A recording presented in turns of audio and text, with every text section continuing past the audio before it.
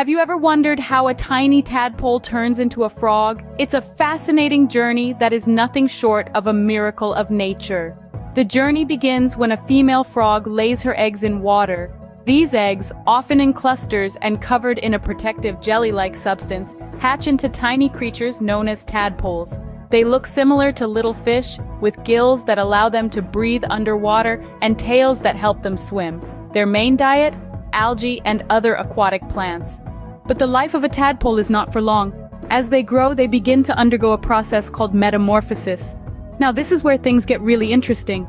The tadpole's body starts to change. Hind legs sprout out, followed by the front legs. The tail, once so vital for their aquatic life, begins to shrink, and instead of gills, they start to develop lungs, enabling them to breathe air. At this point, we no longer call them tadpoles. They have now transitioned into froglets. These froglets, while able to breathe in both water and on land, are not quite frogs yet.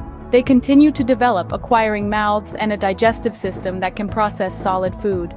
And then, the transformation is complete. The froglet is now an adult frog. These adult frogs, with their fully developed lungs, smooth, moist skin, and powerful hind legs, are capable of living both in water and on land. Their diet now consists of insects and small invertebrates, and they play a vital role in maintaining the balance of ecosystems. So there you have it, the remarkable journey of a tiny tadpole to a fully grown frog.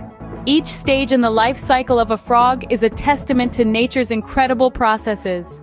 From the egg-laying to the final metamorphosis, it's a journey that's worth learning about and appreciating. So the next time you see a frog, remember the amazing transformation it has undergone to become the creature it is.